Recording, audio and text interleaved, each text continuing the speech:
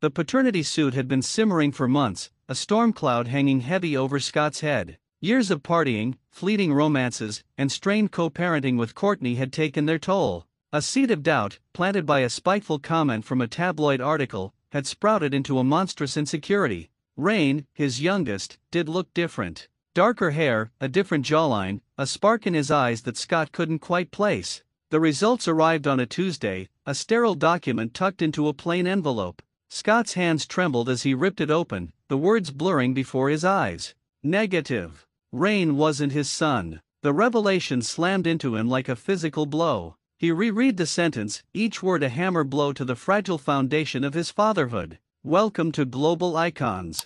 Please don't forget to subscribe and click the notifications bell, so you don't miss any updates about your favorite celebrities. Panic morphed into a cold fury. He stormed into Kourtney's house, the accusation burning on his tongue. You lied to me. All these years. Kourtney, ever composed, met his rage with a steely gaze. You were never there, Scott. Not truly. You were a revolving door of rehab and fleeting relationships. Reign needed a father, and I couldn't wait for you to step up. Shame washed over him, a tidal wave of self-loathing. He hadn't been there. He'd been lost in a haze of his own making, the needs of his children an afterthought. The years of playing house, the pretend normalcy, all came crashing down. He retreated, seeking solace in the familiar numbness of a bar. The faces blurred, the laughter echoed hollowly. He was adrift, unmoored from the life he thought he had. The love he felt for Mason and Penelope, genuine and unwavering, was now tainted by the bitter truth.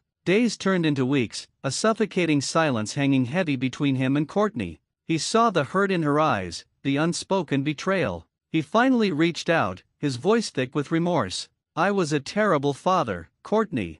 I don't deserve them, but I love them. Please let me be there for them, even if. His voice cracked. He couldn't bring himself to say the words, even if he wasn't their biological father. The bond he shared with Mason and Penelope was real, forged in the messy tapestry of their unconventional family. Kourtney, her anger tempered by a shared love for their children, offered a fragile truce. They need you, Scott. Not as their father, but as the man they know. But you have to earn their trust back, one step at a time. The path ahead was uncertain, a minefield of apologies, rebuilding trust, and redefining his role in their lives.